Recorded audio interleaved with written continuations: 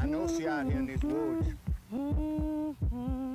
And they're gonna bring you back to where you belong. Beyond the Road to Freedom, a News 4 special presentation. Join Rich Newberg and Milas Hairston on the Freedom Trail as we celebrate Black history and progress in making that history come alive in Western New York.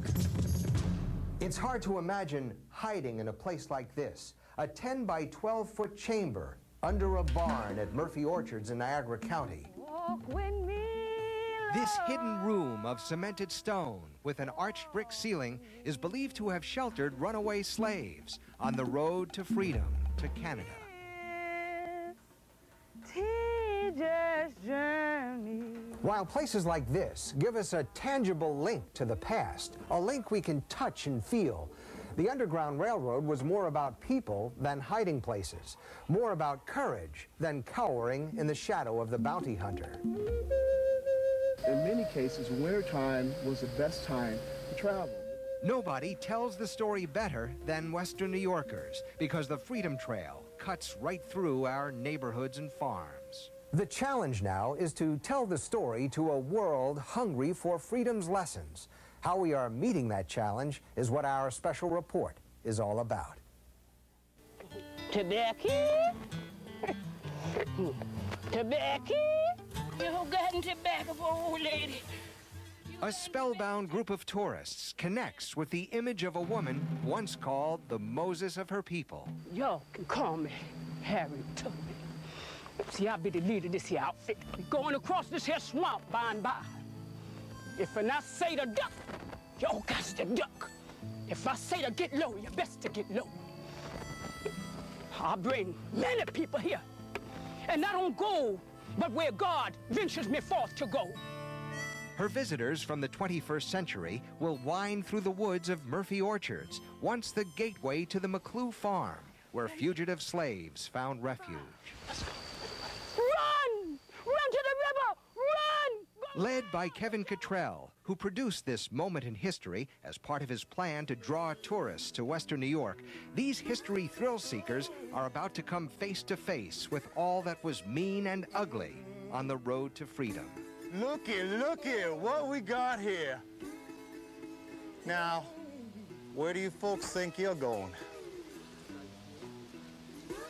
Which one of you is Harriet Tubman? I'm looking for this woman. Which one of you's Harriet Tubman? Speak up! Walk with me, Lord. I know she out here in these woods. I want you, Lord, to walk with me. But beyond the bounty hunter, they will see all that was beautiful and courageous on the road to freedom as they meet little Lizzie. I'm on this journey to freedom, and I hears up yonder, it's a big old house that's gonna help me get some fresh clothes and maybe a little food as I continue on. By walking with these heroes of history, the aim is to touch people with powerful lessons that didn't come easy to runaway slaves. That puts that little seed in their minds that they can be and do anything that they want to be if they just maintain their freedom in this world. It takes a village to raise a child.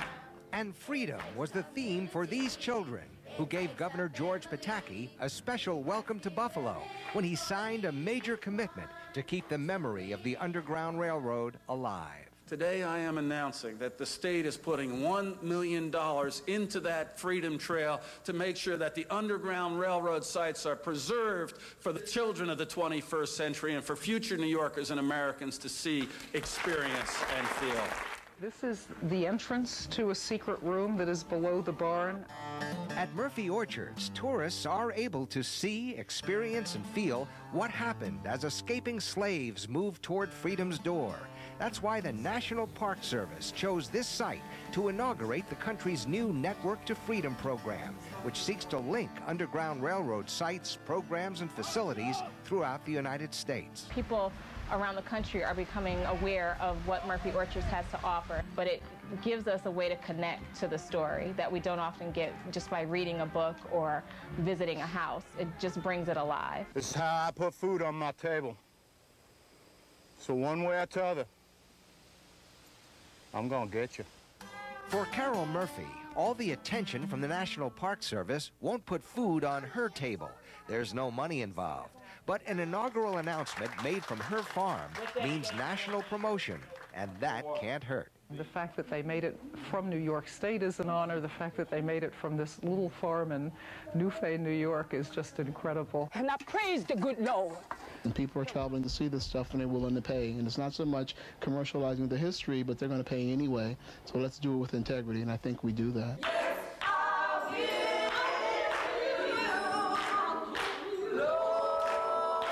Integrity is the mortar that has kept the old Michigan Street Baptist Church viable since the first brick was laid in 1845.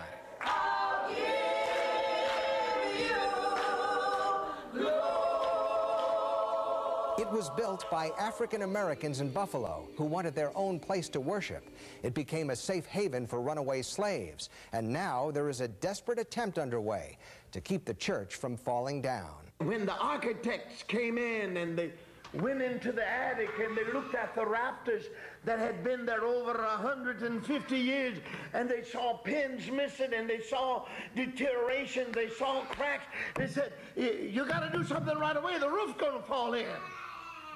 Well, 5 years have passed and the roof is still up. It's a miracle the church is still standing, says Bishop William Henderson, and that the money has finally been found to keep it standing. I believe that God has ordained this place, and this is the reason why it hasn't fallen down. I believe it's going to be revived. Architect Ted Lowney believes the church is one of Buffalo's greatest unadorned treasures. It's absolutely beautiful in its simplicity. The space is almost a perfect cube, this worship space. It has attempts at applied grandeur. Its grandeur is in itself. Come on, little one. That's right. The church's hidden treasure that these school children are about to discover is beyond a wall in the basement. A dark, damp, chilling glimpse into the past. A sanctuary within a sanctuary, where escaping slaves crouched in darkness, away from the gaze of bounty hunters. There was a false wall that you could move and push them in there and then move the wall. When it was safe, many moved on to cross the Niagara River to Canadian shores where they could live in freedom. The old Michigan Street Baptist Church, it seems, was meant to survive the ages and is still a house of worship to this very day. A place, the bishop says, where the spirit is yet made free. Those who love this place and all it represents will not let it fade out of history. The end goal of this is to, of course, restore it both inside and out. And I think when that happens, you'll be thunderstruck to walk through those doors and to see this austere space and to realize, you know, that this was, in a sense, the promised land for a lot of people. When they came here, they knew they were safe. Coming up, the man who would lead this church into the 20th century and the incredible legacy of the Reverend Dr. J. Edward Nash.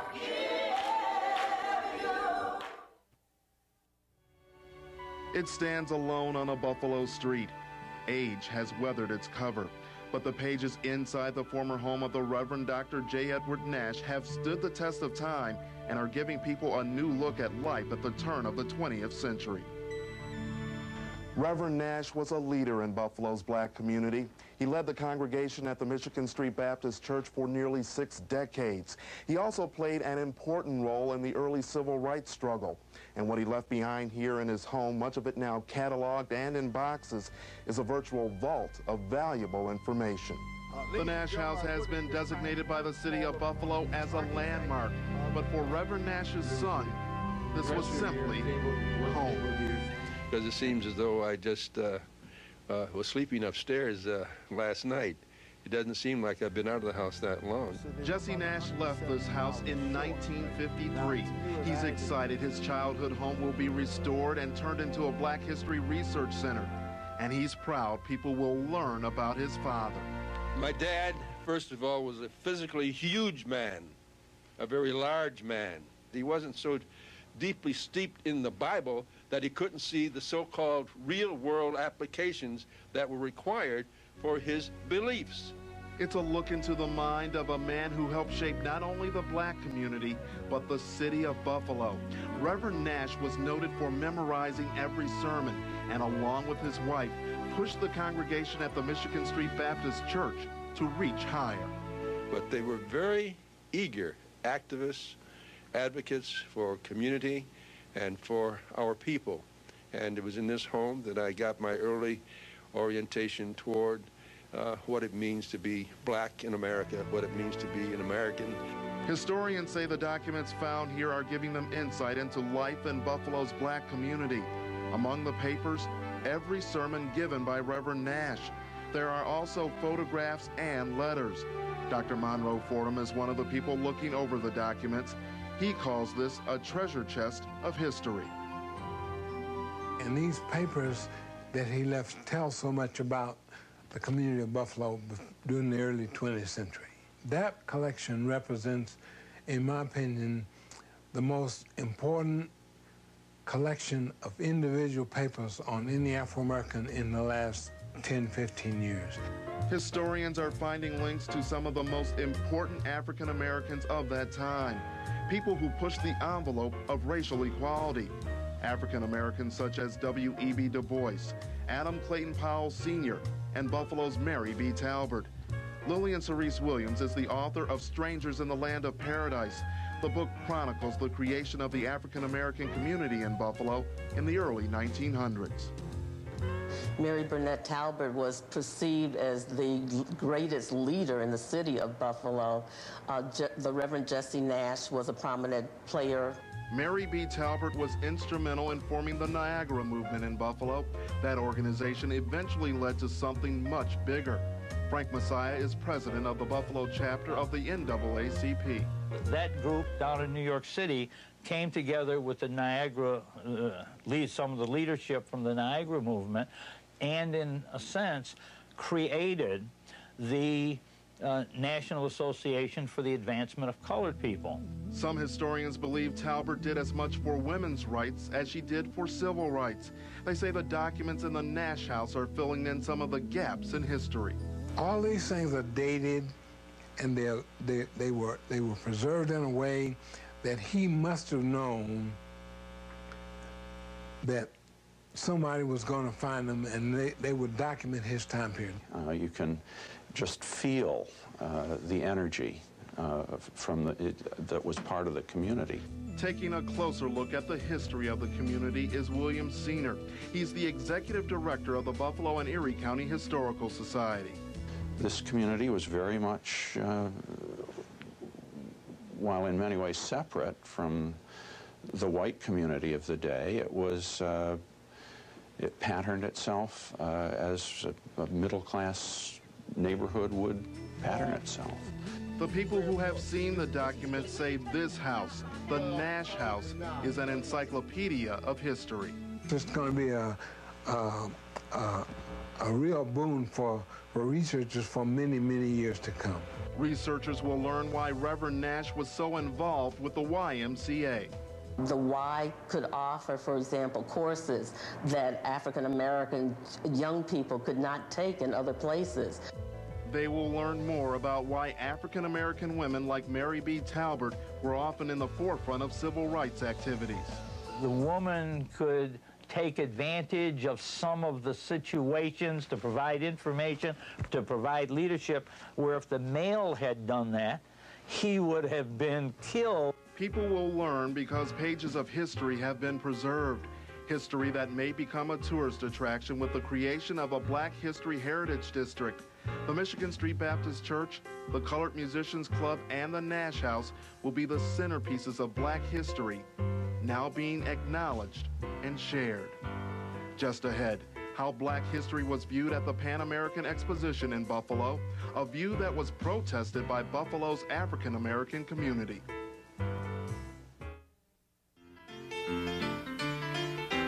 The Great Pan American Exposition in Buffalo at the turn of the 20th century reflected the attitudes and trends of the times. The Midway, with its foreign villages, promised visitors curious and interesting evidence of civilization so different from our own. An exhibit called the Old Plantation was part of the Midway, complete with slave quarters, and by today's standards, it was described in awful terms. When the darkies were content and happy, and you know, as slaves, and their children were described as pickaninnies. The language today is abhorrent, and I'm sure that African Americans in 1901 also felt repulsed by it. Another carnival-type attraction you can actually see here from the gondola was the Darkest Africa exhibit. Touted as a collection of some 35 African native tribes showing villages in their primitive state, African culture was reduced to savages with spears and a great white hunter. The African tribal members were paid to appear bizarre and entertain the fairgoers. That they were supposed to do the wildest and most savage dances that they could possibly do, and these were major attractions. It was no coincidence that Darkest Africa was placed near the Old Plantation exhibit. To say actually that slavery had done a great thing for these people. So here are these wild beasts that you have in the African village, but see how docile they are, and there's Laughing Ben, and he's having such a great time, and the Pickaninny children are playing. The tragedy is that 8 million people came to that fair, so they saw this and they walked away with these images. Even before the exhibition opened, prominent African Americans in Buffalo knew about these exhibits, and they protested. They called for the inclusion of the so-called Negro exhibit, which had been featured in Paris. This exhibit highlighted the achievements of African Americans, from emancipation to the turn of the century. The Negro exhibit did come to Buffalo, but had been forgotten over the last century, until just recently. A huge Pan American Exposition scrapbook was discovered in the Buffalo and Erie County Main Library by rare book curator William Lose. Its pages were brittle. It's slowly breaking as I turn the leaves. He found a pamphlet for the Negro exhibit among the many items inside. Well, the pamphlet was devoted to the exhibit of material relating to the advancement of black Americans, and that it was professionally printed. Unusually, it had a lot of advertising by local companies. The exhibit featured 300 works of great black Americans, including The Future of the American Negro by Booker T. Washington and The Underground Railroad by William Still. The first time a major exhibit of material relating to the black Americans had been exhibited in any northern state. The famed Reverend Nash of Buffalo was featured on the pamphlet cover, along with entrepreneur and politician James Ross, who promoted the exhibit. The local effort to bring this federally funded exhibit to Pan Am speaks volumes about Buffalo's black community at the time. The African American community in Buffalo at the turn of the century did have some power that we don't see in looking at the regular histories of Buffalo. Buffalo's African American community would again become incensed following the assassination of President William McKinley at the exhibition. The man who shot McKinley, Leon Czolgosz, was knocked to the ground by an African American, James Parker. Parker was then written out of history. McKinley had given a major address on trade policy the day before appearing at the Temple of Music for a reception. Czolgosz, believed to have been an anarchist, had hidden a revolver under a handkerchief in his hand. He shot the president twice. Parker, who was a waiter at the Pan Am, prevented Czolgosz from getting off a third shot. He knocked Czolgosz down and held him from shooting the third shot into McKinley. While Parker never boasted about his actions, eyewitness accounts of his bravery were written up in newspapers in Buffalo and across the country. But Parker was not asked to testify at the trial of Czolgosz and was never identified during the trial as the citizen who risked his life to stop the assassin. He kind of exemplifies the black African-American men that have been played a part in history all through the history of America, that were on the periphery or even participated strongly into the development of this country, that was kind of pushed aside. The Secret Service would take all the credit for seizing the gunman. The Secret Service is dedicated to protecting the president's life, and when they don't do that, it's highly embarrassing for them, even today. When we come back,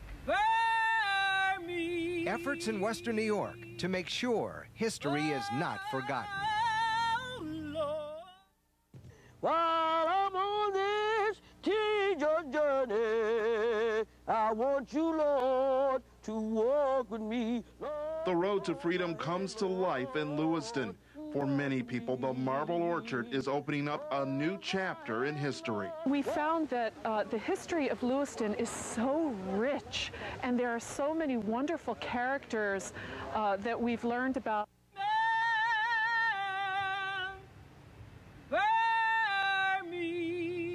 Those characters are actually people who played pivotal roles in Lewiston for the Underground Railroad. The Marble Orchard is actually a nearby cemetery, the final resting place for people who are just now being recognized for their contributions. People like Josiah Tryon, an Underground Railroad conductor. Canada offered freedom to runaway slaves, which made Lewiston a natural destination. Well, our quiet little village was the northernmost depot on the Underground Railroad. The Marble Orchard Plain Speaking is a production that takes people through the streets of Lewiston, but there's a difference. When people walk the streets, they're actually walking on the tracks of the Underground Railroad. Then I met Frederick Douglass. Frederick Douglass, he posed as a sailor and got the freedom. Frederick Douglass was the leading black abolitionist and one of the greatest speakers of his time. In our time, Pamela Gardner teaches history as the ghost of the Underground Railroad. The people that lived in this town did a lot and contributed a lot to the Underground Railroad. The Marble Orchard could just go on and on and on because there's so much history to tell. Historians say it's history that hasn't been told, that needs to be told. Two of the reasons why many people say reenactments are so important. Here at Buffalo's Broderick Park, this has been the setting for river crossing reenactments for nearly a decade. Because this is my last stop, or one of my last stops, before I cross that river into freedom. Freedom! I'm gonna cross that river into freedom. There's a missing piece in the lives of our children.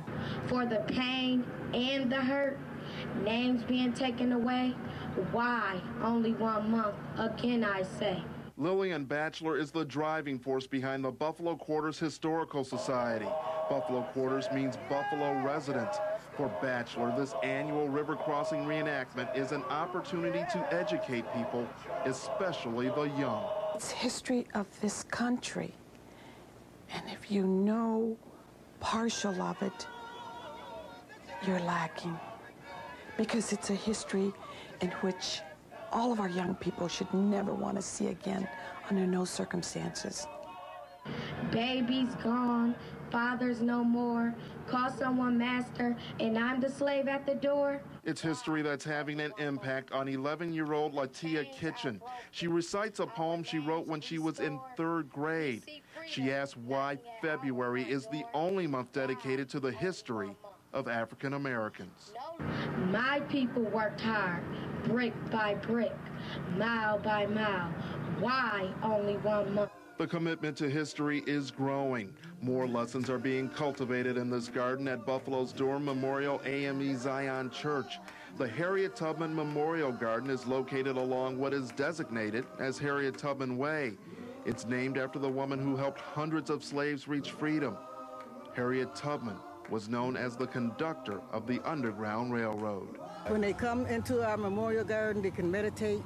There will be literature here explaining who Harriet Tubman was. And it's just we have storytellers here. And the stories told will help fill in the pages of history many historians say need to be written. Everybody that come through here, what is? They figuring to be free. Freedom's lessons are now required learning in New York schools. I want them to say never, never again should we ever go back to that, and that we must also reach out to help the least of God's children. Y'all understand? And there's even a move underway to honor the memory of Harriet Tubman with a state holiday bearing her name. People who cannot remember their past are condemned to repeat it. We're not going back that way. These are the shores that sheltered escaping slaves and nurtured the restless spirits of great civil rights leaders who would hold our country to its promise of liberty and justice for all. Those who are working to preserve our magnificent history know that beyond the road to freedom, there are still great lessons to be learned. For Milas Hairston, I'm Rich Newberg. Good night. Woo, woo. Come on. Come on in. The road to freedom was a tedious journey. It was hard, but a lot of people made it through, and that's how we got to be where we are and who we are today. They didn't want to dwell back in slavery and look at that, but they wanted people to see that in the 40 years since emancipation, African Americans have made tremendous strides. There was a dresser here, a table, a work table here, and a chair here. Thank you very much, Mayor. Thank you very much. Professor Nash, who is recalling his memories here as a youth and sharing those with us so that we get an accurate portrayal. With the restoration of this home, we are spurring economic development to an underserved community using tourism as a tool. Mind you, that has never been done before in creating an attraction on the east side of Buffalo.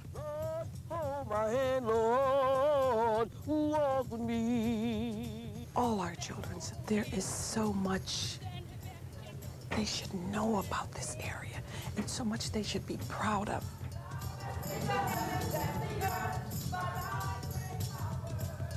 But you've got to know the vision. Has God given you a vision?